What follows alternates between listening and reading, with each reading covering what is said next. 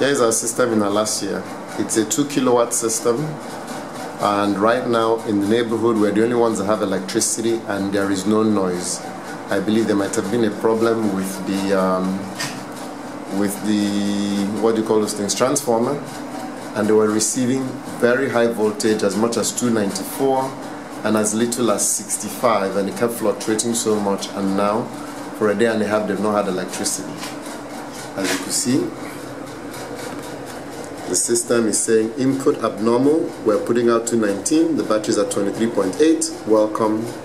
Abnormal, input voltage 000, we're at 9% load, and here is our charge controller. As you can see, our batteries are discharging. We're experimenting with these Trojans. As you can see, they are lead acid batteries. The reason why I put a cover is because it vents. We will put it in a box. These were the batteries we were using before. This one is the one that was originally installed in another system, and our installer connected it directly to the PV, which you never do. And this is the one we bought yesterday. This is pretty robust. This one, when we try to pump water, shuts the system down. This one pumped water for about almost 1 hour because the tanks were completely empty. There was no sun, and we ran the fridge, and now we're running, as you can see, the fan.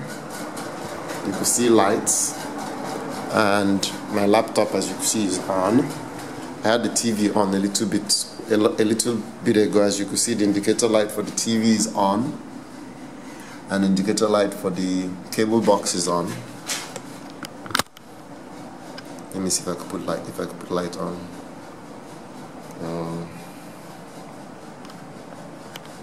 Okay, sorry, I can't put the flash on, so my bad. Anyway, so this is it. I'll show you outside. We're the only ones in the neighborhood right now with electricity, so it feels really good. I'm eating. Sorry, as you see, I'm looking at them. As you can see, we have the lights on upstairs. As you can see, the lights are on upstairs, and you can hear the generators, the neighbors' generators.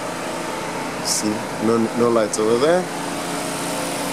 No lights. Well, they have generators over there.